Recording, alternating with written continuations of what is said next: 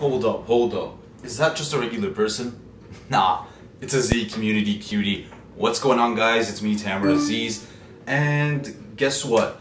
The state of the market right now, nobody knows if this shit's gonna go up or if it's gonna go down. And today we're gonna be discussing a strategy that will make sure that you're in the green regardless of whether the market goes all the way up or crashes all the way down.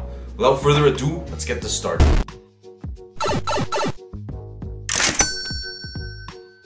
Alright, so the strategy that we're really going to touch up within this series of videos is going to be called the straddle. Now what the straddle is, it's a combination of you buying a put option and you buying a call option all within the exact same trade. Now some of you guys might know what buying calls is but don't know what buying puts is in the opposite situation, or you might not even know how to do both of these. So in part one of this video, we're actually going to break down what buying calls are and what buying puts are so that you're set up for any type of market situation.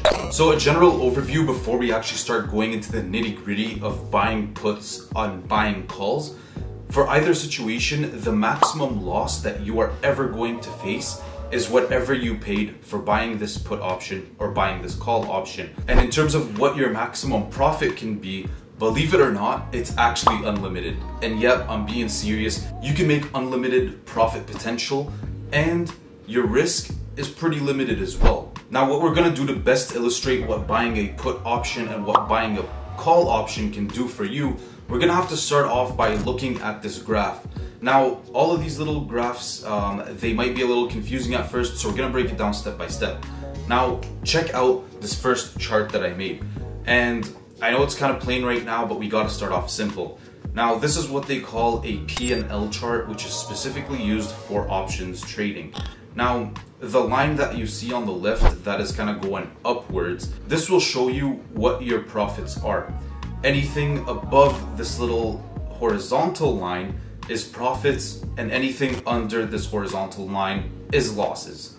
And that is why they call it, ladies and gentlemen, the P&L chart, the profits and losses chart. Yep, some groundbreaking news right there. And this line in the center that kind of divides both of these bad boys up is actually the stock price. So with this little horizontal line, the more right that you go, this means that the stock price is actually increasing. The more left that you go, the stock price is actually decreasing. Now let's actually add a little bit more onto this and let's just say that you decide to buy a call option. Now doing this is going to result in this type of graph. Now looking at this can be confusing as and again, just to make this super simple for us, anything below the horizontal line is a loss and anything above this horizontal line is a profit. This chart really shows us where we start making profits and where we start making losses. Now I'm gonna add one red dot to this chart. This red dot over here is going to tell us when we start profiting and when we start losing, aka at what stock price does the stock need to be at in order for us to start making money or to start losing money. Now remember, because we said anything over this horizontal line is profits and anything below this horizontal line are losses, this means as the stock price goes up past this red point, yo, it's a big W for the mandem. But if the stock price goes down and below this little horizontal line, you just gotta take the L. But make sure you're taking that L into a lesson, and that's why you're watching this video today. Now that we kind of understand a little bit more about what this chart is telling us, now let's add some stock prices to this situation. Now let's just say for simplicity's sake, the stock price is gonna be anywhere from $0 to $10. This is where it'll trade from like a normal day basis type of thing. Now starting at number 1, so notice where this red dot is. It's exactly at the $5 mark. And knowing that anything to the left of the horizontal line is when the stock price goes down, and anything to the right of the red dot is when the stock price goes up. So knowing this, we know that if it's at $1, we're at a loss. $2, we're taking an L.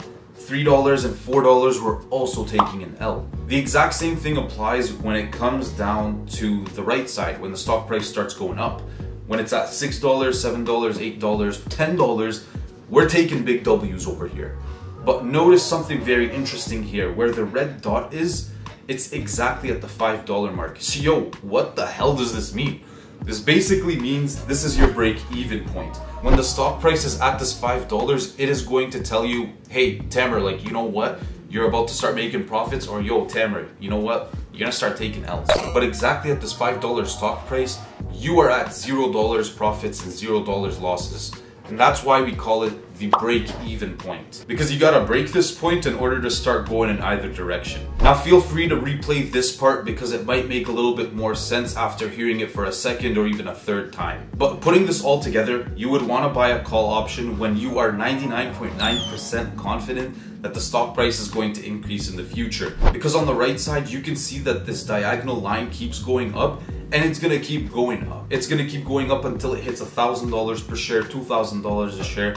But again, it comes down to your risk management. You have to make sure you're gonna tell yourself before buying this stock or this option, okay, you know what, like once it gets to $10, I'll sell. I won't be too greedy about this. And the beautiful part about buying calls is that your loss is actually limited.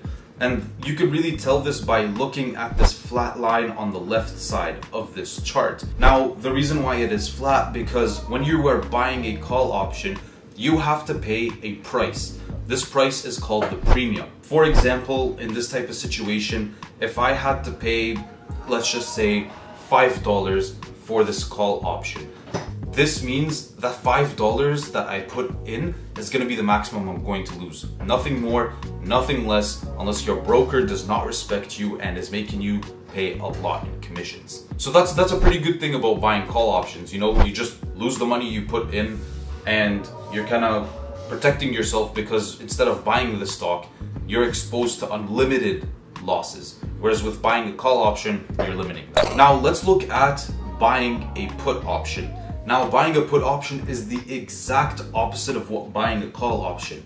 And as you guys can see by this chart that I'm putting right on here right now, you can tell it looks the exact same thing as we've just analyzed, but it's in the opposite direction. Now what we're gonna do, I'm gonna give you this graph, 3 seconds. I want you guys to tell me, what does the stock price have to do for you to start making profits? And what does the stock price have to do for you guys to start taking L's? That's it, we're running late on time. So as you've probably guessed, whenever the stock price goes down, you're actually making profits. And when the stock price goes up, you're actually taking L's. Pretty weird, right? But that's the beauty of combining both call options and put options all into one. But let's just focus on buying puts right now. Now, the reason why anybody would buy a put option in the first place is because you're not necessarily pessimistic, but you have a feeling that the stock price is gonna go down and you wanna make profits off of it. So why not, right? Now, combining both, buying a call option and buying a put option, and considering the state of the S&P 500 or just the overall stock market, you wouldn't really wanna go with just one of these. Reason being is, let's just say that you decide to buy a call option, right? In this type of situation, what do you guys want to happen? You're right, you want the stock price or the index or the ETF to go up. What happens if the overall market crashes? You're basically screwed.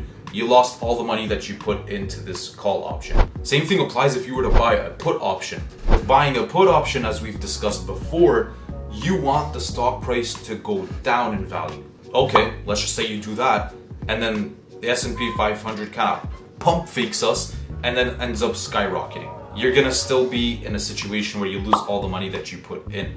At this point, it's kind of like a 50-50 situation, and you don't want those types of odds. You want anything higher than a 50% probability of you taking the W. So here's what I want you guys to do. I want you guys to replay this video twice, and if you really need to, a third time. I want you guys to absorb all of this, and once you guys are ready for me to show you guys what the straddle strategy is, let me know in the comment section down below, and I'm gonna drop part 2 of this video. And just to make sure that I know you guys have done your due diligence on buying put options and buying call options, I will drop part 2 of this video once we hit 30 likes on this video and you guys comment, hey Tamer, I'm done.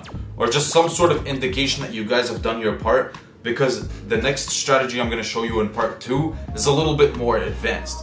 So make sure you guys are doing that, and let's make sure that we take advantage of the current market situation right now. Z Community Cuties, thank you guys for watching. This is your boy Tamer Azizz signing out. Peace.